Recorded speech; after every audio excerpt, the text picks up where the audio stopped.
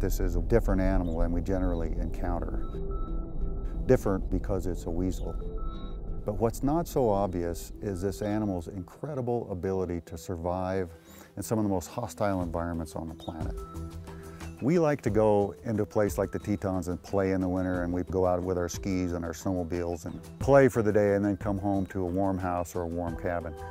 This animal lives out there its whole life, day in and day out.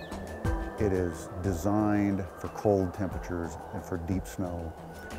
We use the term thermal neutrality in science to define the upper and lower temperature limits at which we are comfortable. For humans, our lower limit is about 60 degrees. At that point, we need to do something to get warm. For the wolverine, the lower limit of thermal neutrality is estimated at 40 below zero. The Teton range from Yellowstone Park south may support as few as a dozen wolverines. This is an animal that lives at extremely low population densities. But these populations don't live in isolation.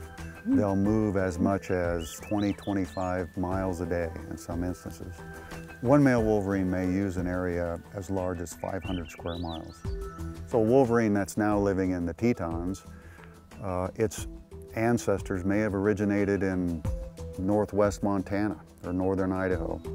The wolverine is primarily a scavenger. During the winter months, they find carcasses that they'll dig out from under 20 feet of snow in some cases. But during the summer months, they become more of a predator, more of a hunter. They'll hunt marmots and ground squirrels, ground nesting birds, and we even know of a wolverine that was able to kill a yearling bull moose. A weasel is a little carnivore living in a world of big carnivores, and that attitude can often be advantageous. While the wolverine can be as ferocious as we imagine it to be, we're learning that wolverines form strong family bonds, and that the male will actually visit natal dens, probably just getting to know the youngsters as they grow older.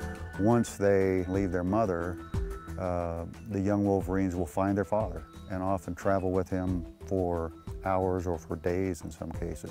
So we're seeing now that this is a much more complex social structure within a wolverine society than we ever imagined. I particularly admire the wolverine because it doesn't have any need for humans. It doesn't need to associate with us. The wolverine truly represents a wildness and an independence that I think we can all admire.